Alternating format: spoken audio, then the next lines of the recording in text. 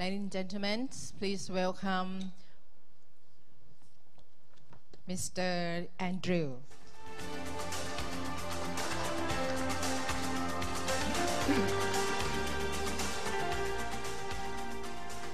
Thank you. Good afternoon. I'm so happy to be back in Thailand. I've been an attendee here about 4 or 5 times in the past, and every year such a great conference, and I want to thank the Thai Golf Course Superintendents Association for their hard work and also for inviting me this year. I've been in Japan for 17 years.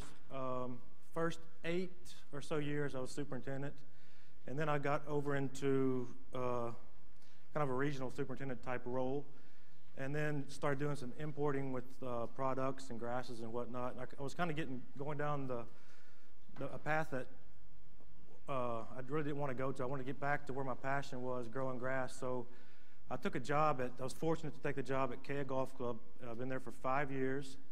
Kea Golf Club has an annual tournament event and zoysia grass greens. So both of those were first for me. So there was a big learning curve in different areas, and hope to share those learning curves with you today. So before we get into tournament preparations, I would like to kind of give you a brief introduction to golfing to Japan, the Japan tour, and a little bit about Kea Golf Club.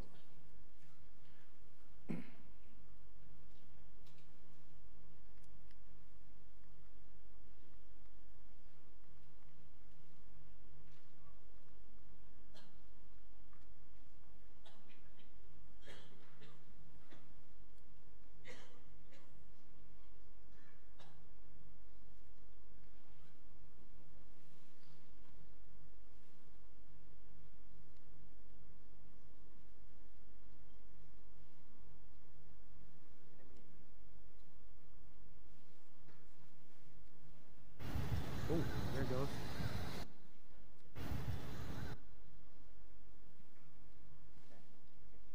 It's okay. So, golf in Japan. There is about 2,194 golf courses in Japan. And Japan is not a big country, so you can imagine that you can drive down the road and there'll be golf courses everywhere, right?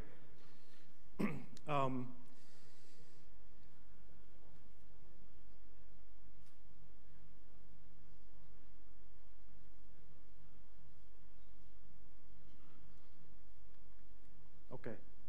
On these golf courses, you'll find at least 2,000 of those golf courses have zoysia grass on them. Now, if you get into the north, you'll see some cool season grasses and whatnot. But for the most part, zoysia grass is the main turf in Japan. As for greens, Japan's kind of in a transitional zone type climate. So about 90% of the golf courses will have bent grass, and somewhere around 8% will have zoysia grass, and the other being maybe some Bermuda grass, or there's a couple of golf courses that do have paspalum. Golf course maintenance in Japan, I mean, like any other country, you can find some really, really nice, well-maintained golf courses, and then others not so. But for the most part, Japanese tend to keep a very nice, clean golf course. Another interesting thing in Japan, they have a 2-green system at some of the golf courses. Now, in the past, years and years ago, Japan being in the transition zone climate, they would have a summer green and a winter green. And so they would be a bent grass green and typically a zoysia grass green. In the recent years, I guess golfers preferred the bent grass to the zoysia grass, so a lot of those golf courses have changed those zoysia grass greens over to bent grass. So then they have 2 bent grass greens. Now in this photo, this is taken from Google Earth. You can see here, this is the bent grass green. So, and some golf courses will call it a summer green and a winter green back in the past, but now it's more of like a main green or a sub green. And some of the golf courses, the members don't like to play on the sub green, so they call it the A green or the B green, or vice versa. But you can see here, this is the main green basically right here, and then over here they have the Korai green. And so in the summertime, it's very difficult to grow bent grass in Japan.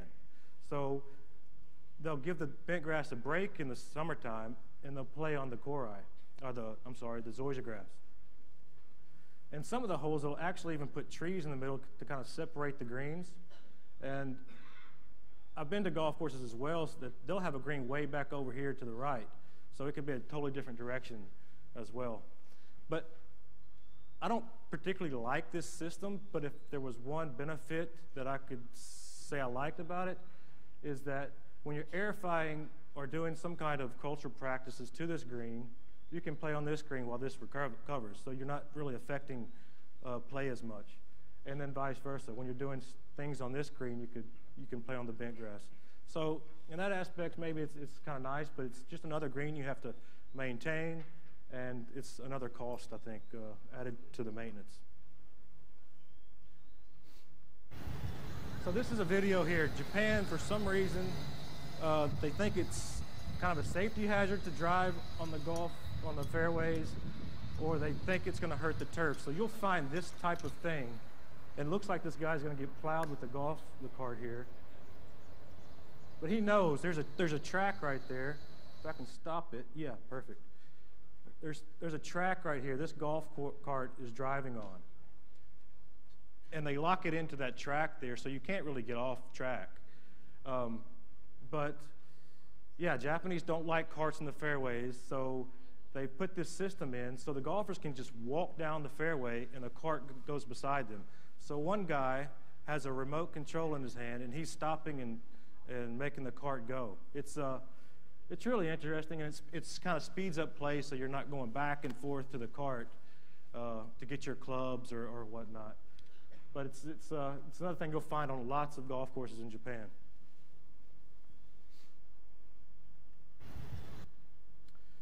A typical day of golf in Japan, so the golf courses are not normally in the city, so you're going to drive maybe 45 minutes to an hour to get to the golf club.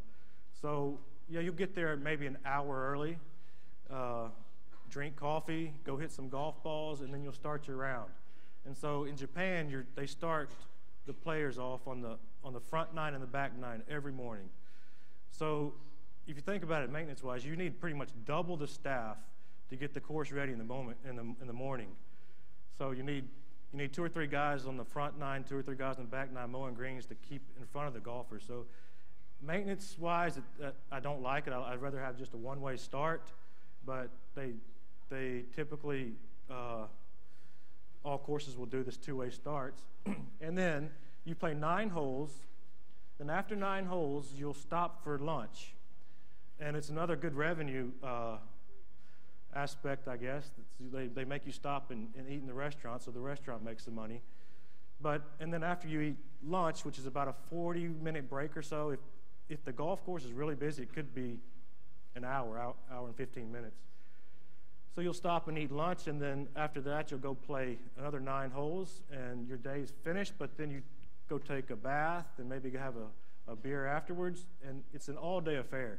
So a lot of the players, they don't just show up to the golf course that day. They reserve their tee time way in advance, maybe a month or 2 months in advance. And so even if it rains, if it snows or whatever, they're coming to the golf course to play. So that's pretty much a typical day of golf in Japan. And yeah, it's interesting, but it takes a full day. And at lunchtime, this is kind of what you're going to be. There's a pork cutlet meal right there, or you can get some sashimi or whatever and fill your belly up so you can go out and play golf again. But if you're having a good day of golf, it breaks your rhythm. If you're not having a good golf, maybe it's good to stop and take a break. The Japan Golf Tour has approximately 200 members. You'll see here I asked how do you pronounce his name, but Mark Sang. He's a Thai golfer on the Japan Tour.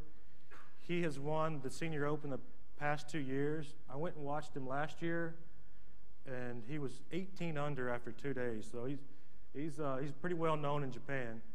And Krongpa, he plays in our tournament. He's played there a few times, and last year I think he shot 7 or 8 under. Those are 2 Thai golfers that that you see normally on the tour there. And some of the well-known players, Yo Ishikawa, he won our tournament 2 years ago.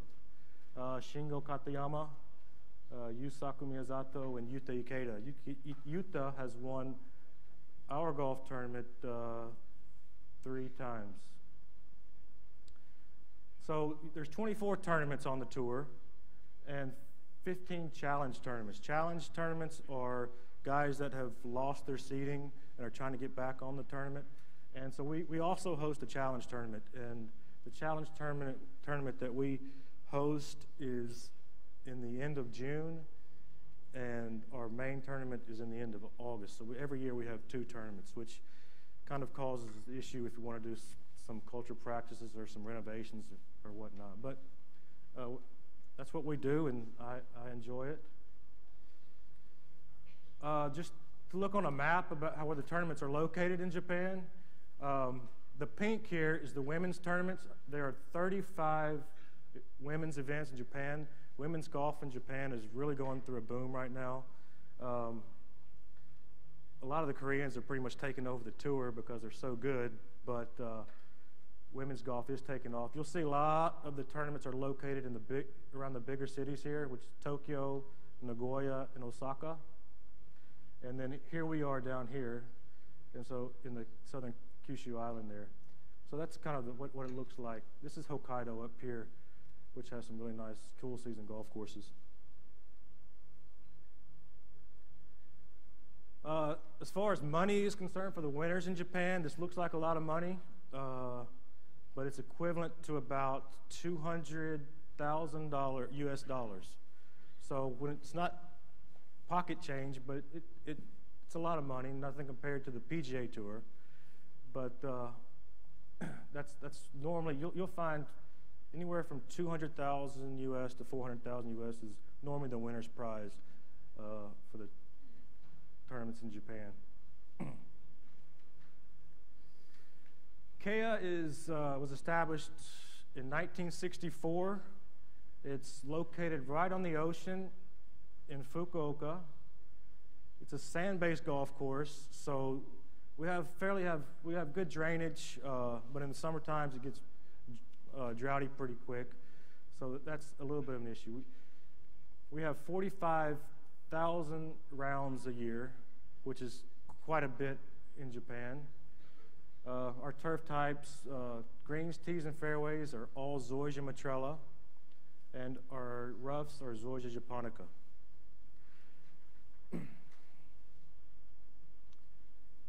This here is our maintenance team. It's consisted of 21 staff.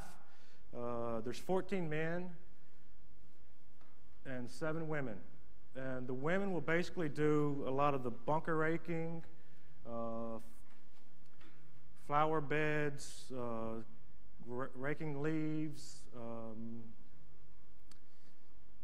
I guess a lot of the work that us men don't like to do or whatnot. But we also have summer part-time, about six summer part-time guys that come in, and all they do is pretty much mow greens and do some cleanup work afterwards. And so they'll work 4 hours a day from about May till October. So that's our staff. And in regards to Japan maintenance staff, it's a pretty large staff. The golf courses in Japan basically have 10 to 12 guys on their maintenance team.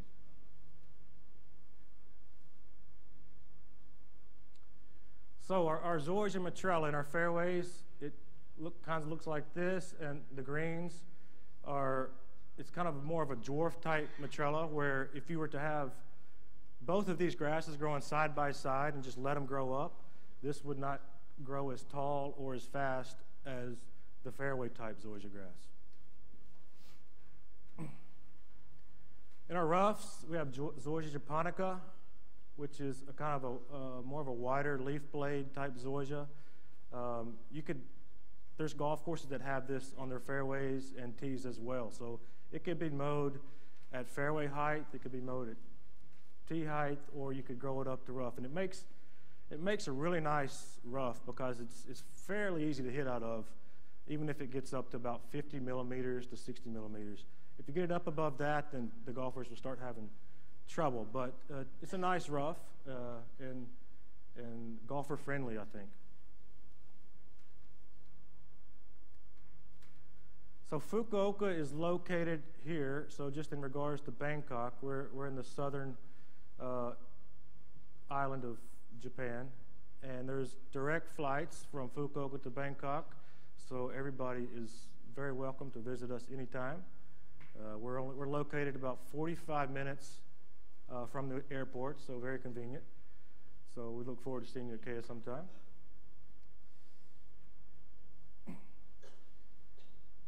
Rainfall we get, this is a yearly rainfall amount compared to Bangkok, and I was surprised at how similar it is to Bangkok. We get, this is over about a 10-year period of data, but we get 1,775 millimeters per year, where Bangkok gets 1,768 millimeters per year.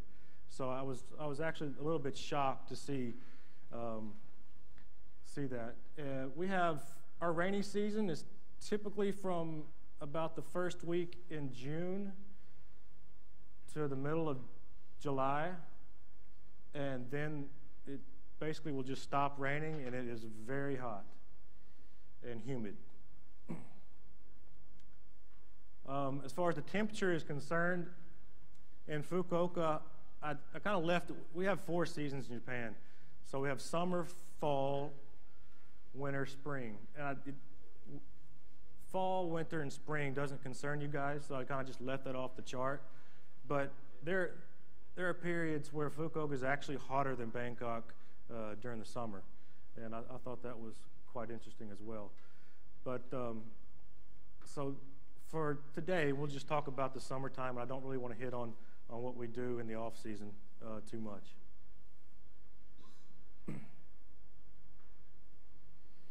So in the fall, this is kind of what it looks like. We have our Japonica roughs here. It looks like it's overseeded with some cool season grasses, but it's not. This is zoysia grass tees. There's a first cut there, walkway, and then our fairways. And so the roughs will go off color a little bit quicker than the fairways and tees, and it gives a really nice contrast in the fall. And in the wintertime, pretty much the entire golf course will go dormant. I would say December, January, and February, we're totally brown. And we're just now starting to see some green up in areas on the golf course. But so it's kind of it presents us a few different challenges, because we got 45,000 rounds, and I would say over 20,000 rounds are played when the grass is barely even growing. So the grass is just continually getting beat up over the wintertime and can't recover. So, you know, when spring comes, it's pretty beat up. So, you know, we're trying to get some growth to help that recover. But I guess when summer hits, it all works itself out. But that's what it looks like in the summertime. And you see the greens here are a little bit green, and we'll paint those greens 2 or 3 times during the wintertime just to give it some color, and I guess so the golfers will know, you know, where the green is. So our tournament is KBC Augusta. It's held in the last week of August, which is the peak growing season. It's the hottest time of the year in Japan. We've had this tournament for 35 consecutive years. Before that, it was played on a different golf course in Fukuoka for 10 years. And KBC Augusta KBC is the Kyushu Broadcasting Company, which is basically your radio station or the local TV station in our area. Augusta, I would like to say it is Augusta because it's held in August, but I have a feeling that somebody wanted to make it similar to a golf tournament in Augusta, Georgia, so they named it KBC Augusta. Needless to say, we haven't made it that far yet, but who knows? So our tournament has 138 golfers that play in it. We have, again, two-way starts in the morning. They start at 7:20. Our sunrise at that time, I think you can start seeing a little bit around 5:40, 5:45. So it causes for a little bit of a panic in the morning trying to get everything done. But yeah, they put a lot of golfers in there. So when I got to Kea, it was the first time I'd ever maintained a tournament. So a lot of things are going through my head. And if some of you guys already maintain tournaments, so you kind of know what happens. But if you haven't maintained a tournament and you might be having one, just some things that might pop up in your head when you first have it. What do I need? Well, I can tell you two things that you're going to need. Tournament staff. Now, this is the U.S. Open. I was fortunate enough to volunteer at the U.S. Open, and yeah, it's a little bit overboard, but it's a major tournament, and that's how they do it. It's a lot of fun. There's a lot of networking that goes on, and typically you don't need this many people for a tournament, but if you have a major tournament and you have some bad weather, or if something just doesn't go according to schedule, then you have the people in there to come together and get it done. So I would say there's probably 150 volunteers, and the rest are their own staff. I got to go to the Ryder Cup in 2016 at Hazeltine. Again, just crazy amount of people, and but it's fun. And I mean, you might have, I wanted to say 4 people stipping greens, but actually it's like 16 people stipping greens. You break up into these teams, and you go stamp greens. You might have 8 people cutting cups, but while you're doing that, you know, you're networking with guys, and there's a lot of learning that goes on volunteering for tournaments. So if you have an opportunity to go volunteer for a tournament, I think it's a great experience. In Japan, it's like pulling teeth to get people to come help volunteer at our tournament. So I've done a lot of calling up golf courses, local superintendents, to see if they can provide some help.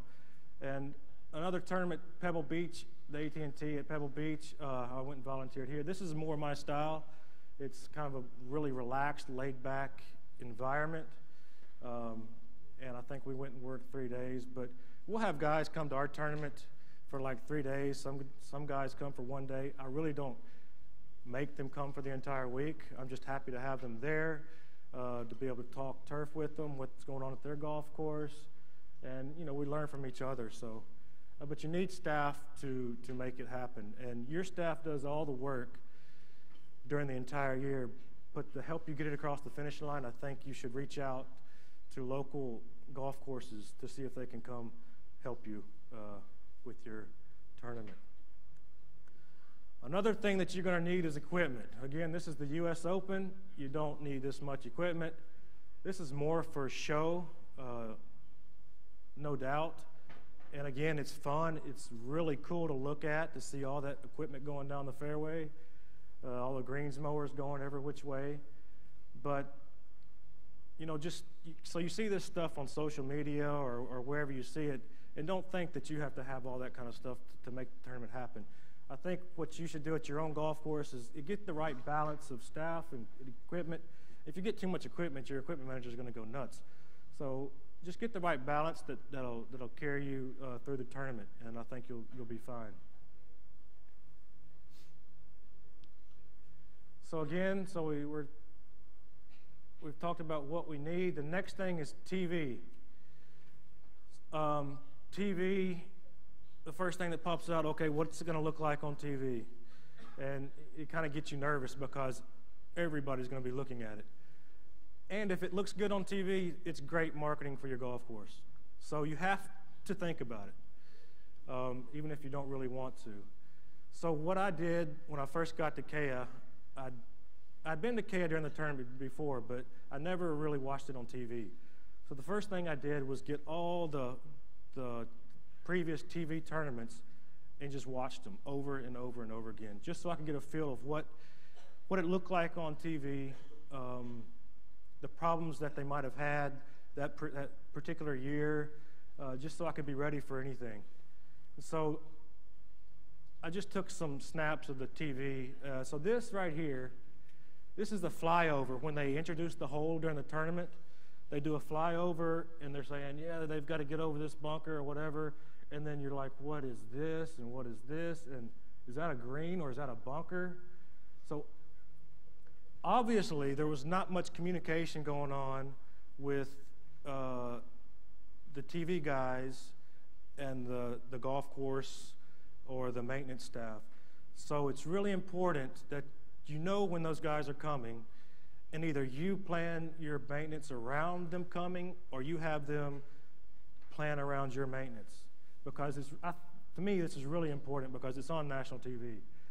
And so this is a top-dressed green, obviously. So make sure you got some good communication going back and forth between the TV crews, because this happens maybe 2 or 3 weeks before the tournament.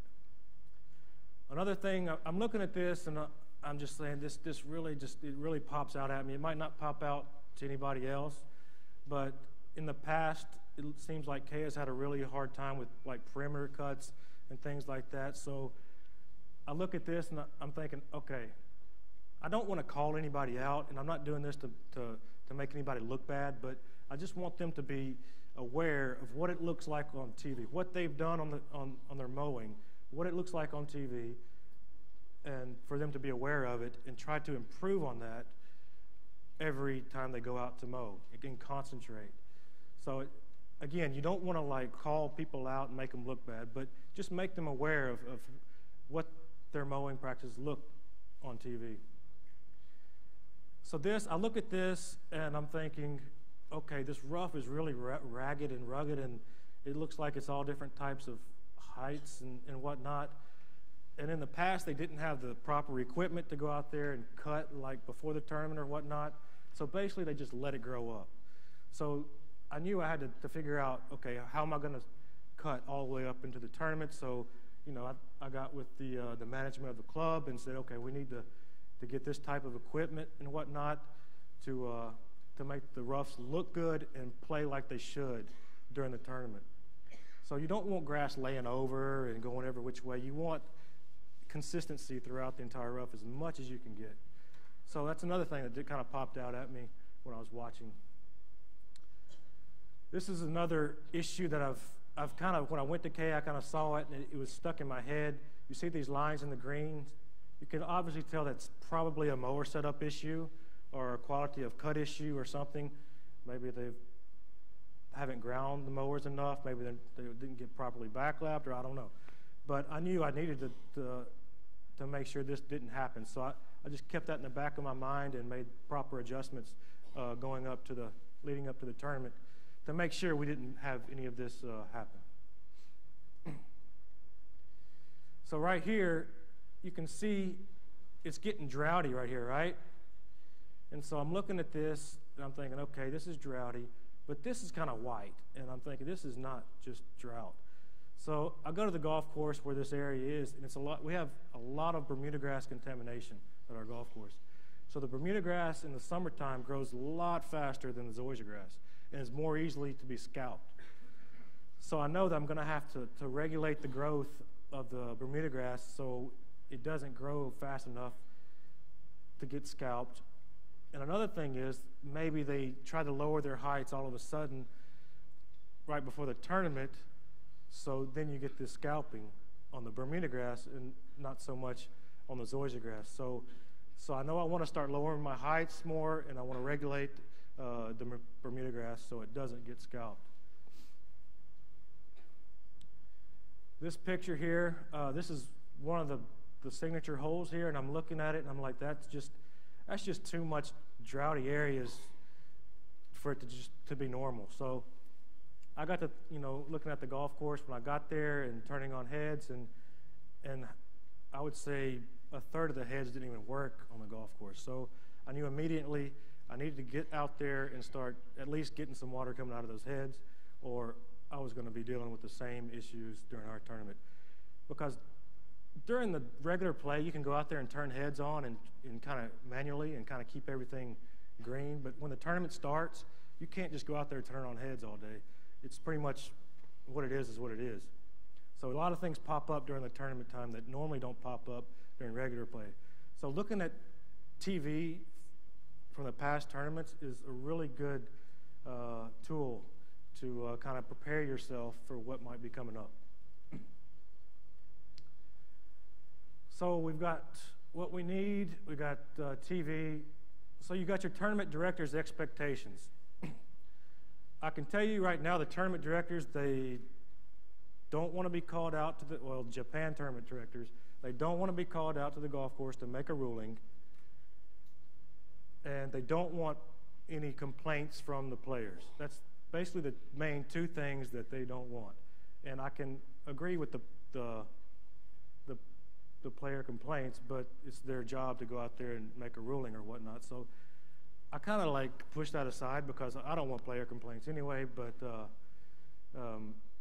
that's another thing that's going to pop up are their expectations.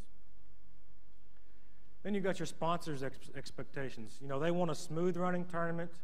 If you got a heavy rainfall, they want it to get cleaned up, and they want play to resume as quickly as possible because they've got TV time, and they want the sponsors to get their marketing on TV as well.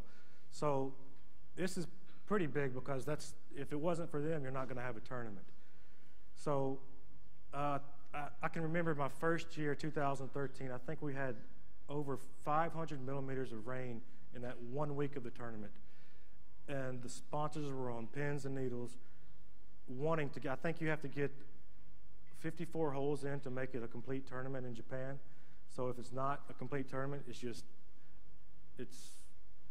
they have to return all the money back to all the sponsors. So they got their own expectations, and you need to be aware of those as well. Then you got the player expectations, which I think is the most important.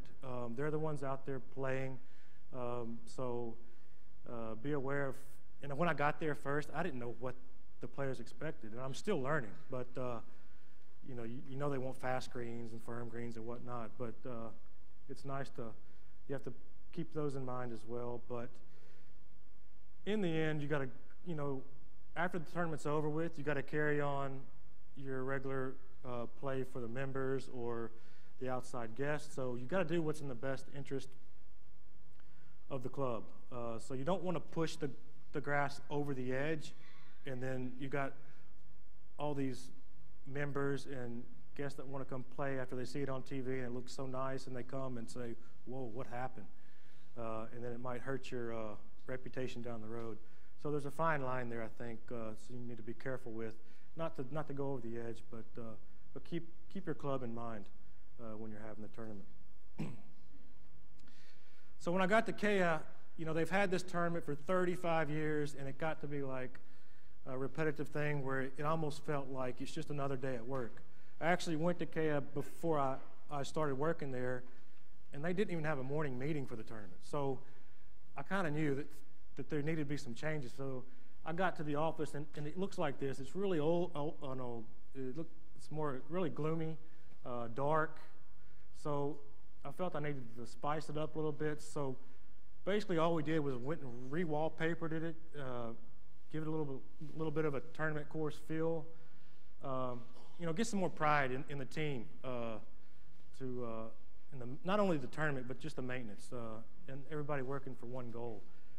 And then we started getting the flags signed and putting our picture under the flags and whatnot, just to give the tournament the feel to the maintenance area. The shop was a disaster. I'm sure a lot of you've seen this, and it might even be at your golf course, but if you're there for so many years, it kind of just gets to be normal. But I guess go back to your golf course, take a look at it, and if it looks like this, maybe it's time to organize things. If you're having a tournament especially, you need to be organized, because if something pops up, you need to be able to know where everything is and be able to make a fix pretty quick. So Kea was pretty bad off when we first got there, but but the first month we didn't leave the maintenance facility. We just cleaned it up, got everything organized, and it makes everything much more smoother operation. So during the off season, we got some drainage issues around greens. That's where we concentrate, and also some landing areas. You want to make sure that those type of areas are free of water as quickly as possible after a big rain event. Bunkers, so we're a sand-based golf course, so you won't find many catch basins in the fairways or the roughs. It's all just pretty much natural drainage. So we got some bad draining bunkers here. So actually, we dig and dig and dig until we reach sand, and fill it in with sand again, and just to get the water going through there as quickly as possible. So I think when we were watching the previous tournaments, we saw some droughty areas. Well, after we started running the sprinklers in the summertime, my first year, I got to notice that these sprinklers are way over here in the rough, and we got a 2-line system there. So this is kind of strange. We're not getting any water in the fairway here. So whoever wanted to water the trees, I don't know, but I got to thinking, so we got to make a change here. So in the wintertime, we moved every sprinkler head into the fairway. It took 3 years. We did about 6 holes every year, and it was a lot of work. The guys worked really hard. But now our irrigation it's a 40-year-old system. It's not the best. It's kind of like a Band-Aid over the situation, but we tried to make the best out of it. So just because just because what's in the ground you think is supposed to be is in the right place, maybe it's not. Just kind of evaluate what's going on and make adjustments. And those sprinklers had been like that for 40 years, and it took that long to get them into the fairways where we needed the water. Because I don't really mind these areas right here being droughty, but it's hard to maintain a fairway when it stays droughty all the time. Another thing I noticed when I first got to Kea was their nursery had seed heads popping up on some of the area and not on the other. So I start asking, what's going on here? And what they've done is they've started getting zoysia grass from different sod farms. And so basically it's kind of a mismatch of different zoysia grasses. And so I knew I wanted to kind of correct that. So we start buying from the same supplier every year. And in Japan, there's no really branded turf grass there. If it's branded, it's more or less coming from outside somewhere. So the brand is basically from the farm it comes from. And we get ours from Totori Turf, which has 220 hectares of sales each, 200 hectares of grass, and 130 hectares of sod. 40% of that is Japonica, 30% Matrella, 15% for greens, and then they have another little, their branded turf that is more of residential type. But it's really interesting in Japan because we don't have much land, right? So there's 170 growers, and they have all these little bitty plots of, it's like rice fields or whatever, of grass. It's really interesting. I had a chance to go visit them last year, and it was just phenomenal the way they do it. So out of those 170 growers, they have 870 fields of turf that they take from. And so looking on Google Earth, these are all little bitty turf plots of where they cut their grass. And maybe this is one supplier, and next to it could be a totally different supplier. So this supplier has this plot, maybe this plot, and that plot. And you can tell the big difference between each supplier, that how much they keep it weed-free or disease-free, or how much they fertilize or whatnot. There's a big difference in it. So it's good to go see where you're getting the grass from and see it in person. So I posted a video on social media, and it got like over 35,000 views. So I thought I might just, this is how it's taken in Japan here. So they cut it with a normal sod cutter. You got these old ladies stacking it up. And they come behind and bundle it up in these little ropes here. It's like an assembly line.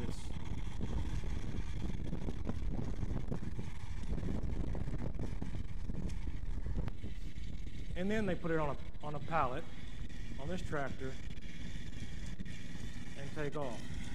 Now in the States, I don't know how it's done in Thailand, but you get these big rolls, and I'm in awe every time I see it, because I would love to have something like that. Because when this comes to your golf course, this is what it looks like.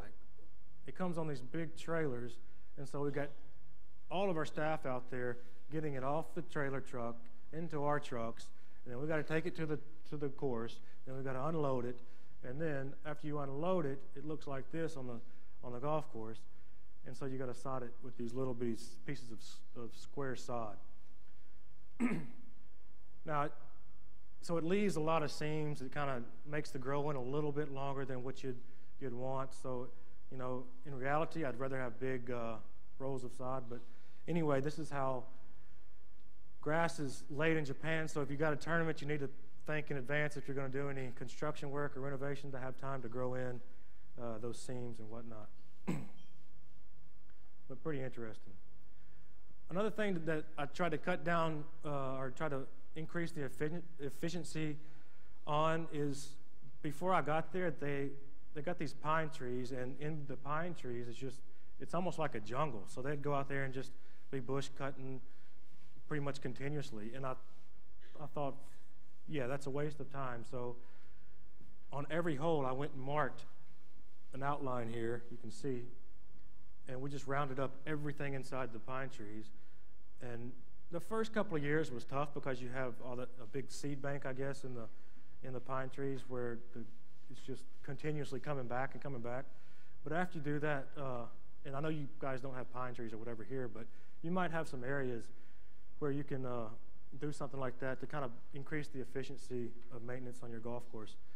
But after about 5 years or so, we've cut it in half, the applications that we have to make, and it's been a big key in helping us focus more on the playing areas, tees, fairways, and greens.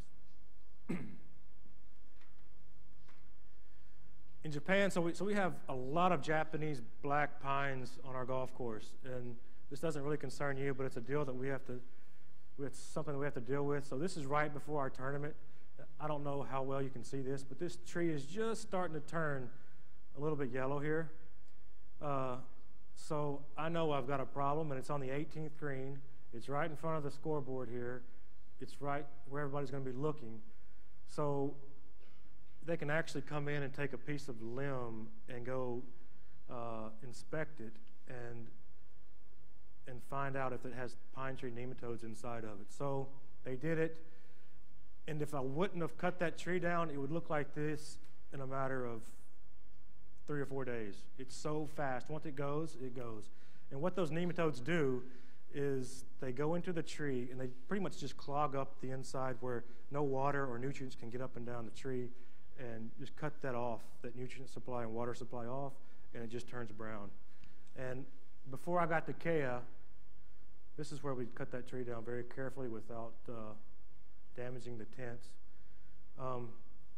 So before I got to Kea, they think they lost, well, actually I got there right when the peak of it was, but they lost like 5,000 trees in a matter of 3 years due to these pine tree nematodes. So we go through extensive preventative measures not to let this happen. And so this is drilling holes in the tree and injecting insecticide in the trees so these nematodes will, I guess, die before they start causing problems to the tree. And this type of application normally lasts about 5 years, and then you'll have to do it again. So we're on a 4-year plan to where we do all the trees that are 40 centimeters in diameter and above, and it's very costly. But you know, I got to thinking that you can go out and resod turf anytime, but once you cut a tree down, it ain't coming back. So, or it takes a long time for it to. So we do lots of things like helicopter spraying. We do 2 applications with the helicopter. They come in and spray all the trees with this helicopter here. And the helicopter just gets the top of the trees. So after that, we have this jet engine sprayer that we take all over the course, and we spray up into the trees here to battle this. So that's just another issue that we do. And during the wintertime, we'll prune all the trees that are on the golf course. And you see this kind of got the nice Japanese style tree pruning, which makes it look very nice on the course. So before the tournament, we have 2 inspections that the tournament directors come. So I thought it's just the tournament directors, but needless to say, there's quite a few people involved in this. So you got the TV crew, you got all the sign staff, you got all the seating and stadium seating staff that come in, all the sponsors, event coordinators, and you do this actually during play. So we're walking down the fairways on our little tee time with about 30 people or so, and the first inspection is in May, and at that time they're kind of getting an idea of what they want to do for this year, if they want to change a par 5 to a par 4, if they want to change some fairway lines, things like that. Maybe they want to move a tee up or something. So that's in May, that's basically what they'll do. Then they'll come back in August, and the August inspection is more of make sure there was no disasters over the summer that they got to worry about, just to give them a heads up on anything that we've been doing over the summer, and yeah, just give a good look over on the course. So after you have the first inspection, I think it's a good time to kind of get in your head about what your targets for the tournament are going to be.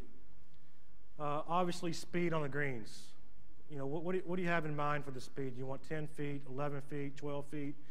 And I think you got a pretty good idea of what you can do and what's practical or not. Soil moisture and firmness, we'll see later in some data, they kind of go together.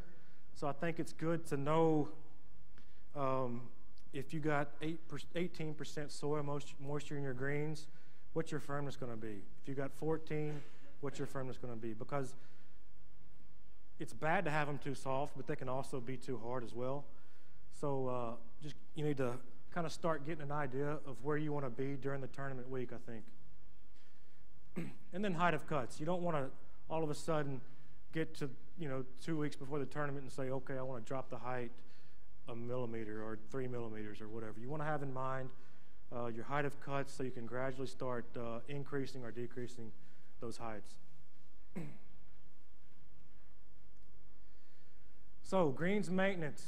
I like to kind of start about 8 to 10 weeks out, and it's good when you're planning your maintenance for the tournament to go backwards from the tournament date, right?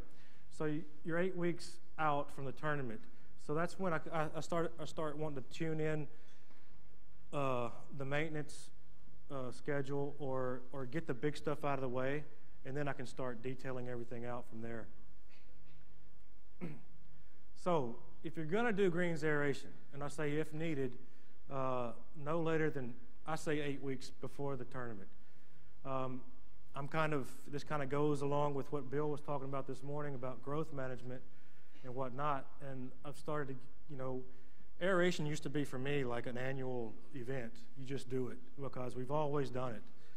And I'm trying to, change that thinking so that, we're managing the growth of grass, and if you manage it well enough, you're not producing so much organic matter to where you can kind of like get away from all this disturbance on the green surface and whatnot. But I'm not going to say you shouldn't aerify because every course is different, but I think it's something that you should really start looking at and and deciding if I'm just doing this as an event or if it's really needed or not.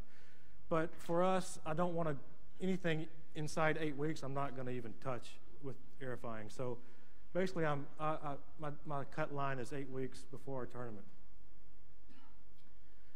Again, verticut and top dressing. With our new approach to the growth management, we've cut back a lot on our verticutting and top dressing.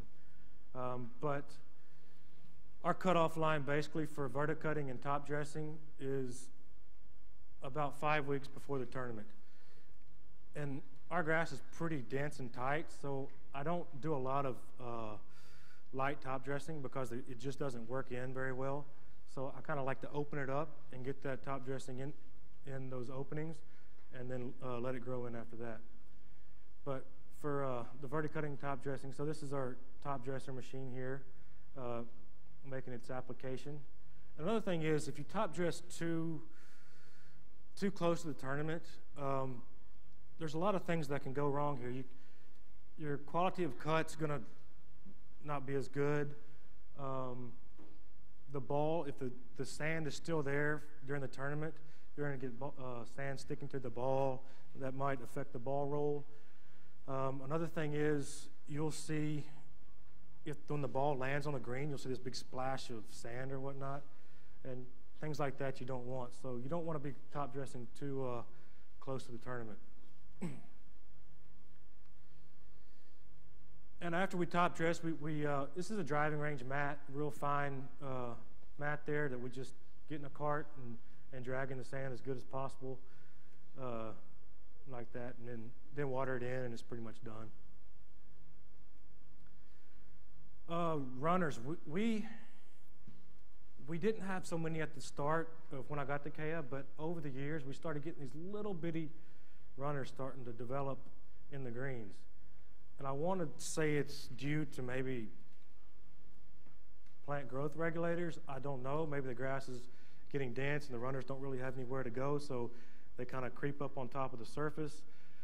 You know, I'm not sure, but we started getting an increase in that. So at first we were out there trying to handpick these runners, but it just got to be too much. So we got, in our verticutting units, they wouldn't really cut those runners because they were just lifting them up and then to go back down and reroute. And so we got this unit. This is, I think it's from True Surface. There's an attachment that goes to your triplex, and these blades are kind of bent at an angle. And I guess that angle is just at the perfect degree where it'll cut those runners really nice. You don't want to go too deep with this because it can really start ripping up the turf. But we normally stay between 0.25 millimeters to 0.5 millimeters, and we don't go any deeper than that. And we'll take this over the green maybe once a week leading up to the tournament. We might increase that to 2 times a week, but 2 weeks before the tournament, we just cut it out and let it go from there. But we don't use buckets. We just let it go and pick it up with the mowers after.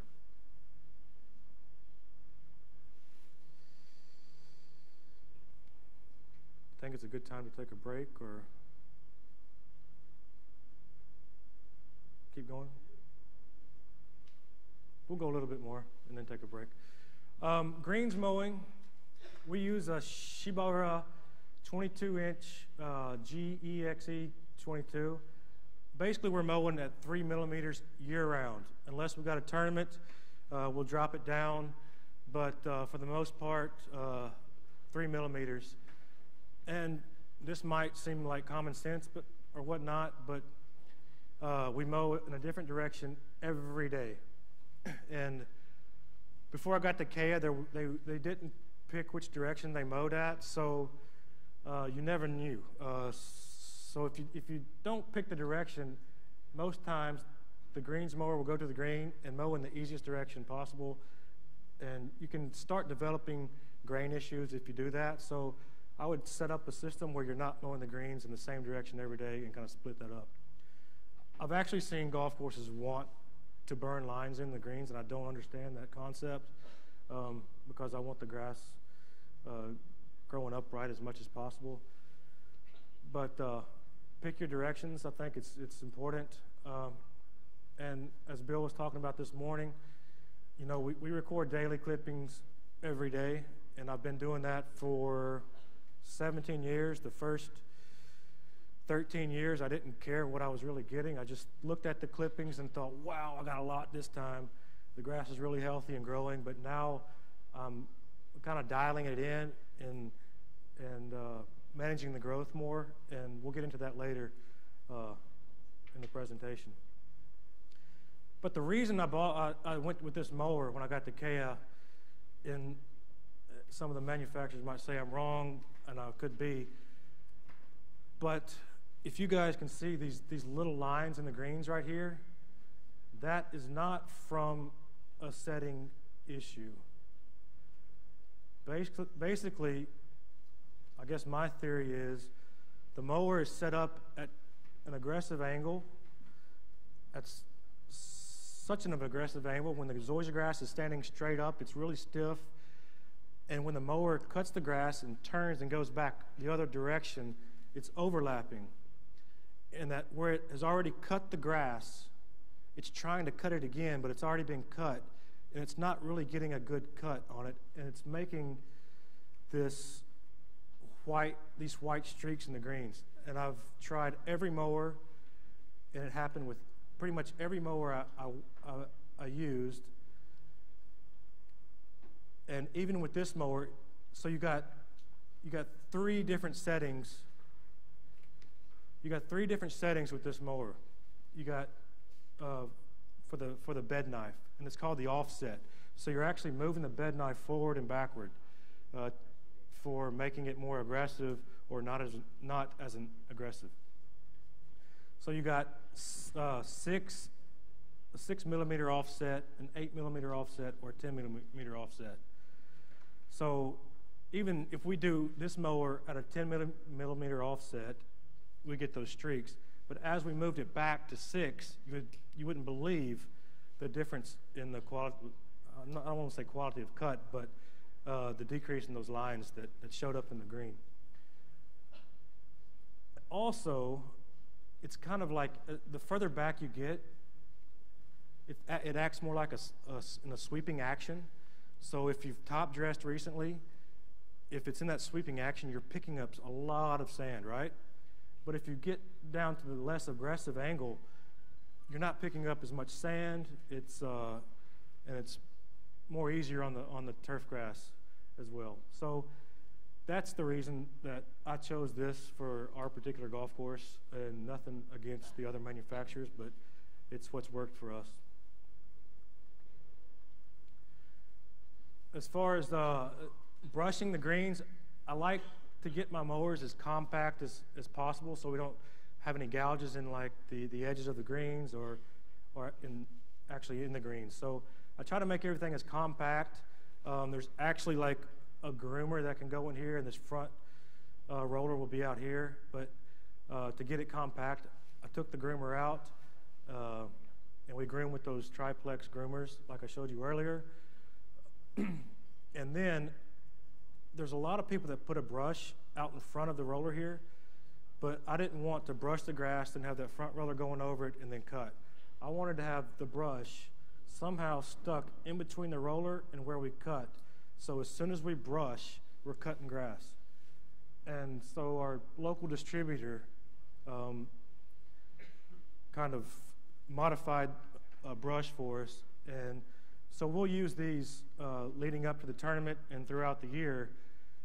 But when the tournament starts, we've decided to take those brushes off because we were using these brushes for the PM mowing during our tournaments.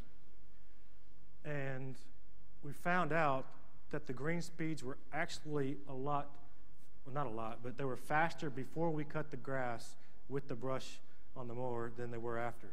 So during the tournament, we just take them off and go with no brushes.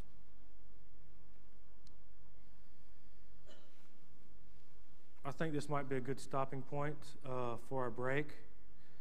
So maybe about a 15-minute coffee break. maybe you guys can wake up and we'll get back at it. Thank you.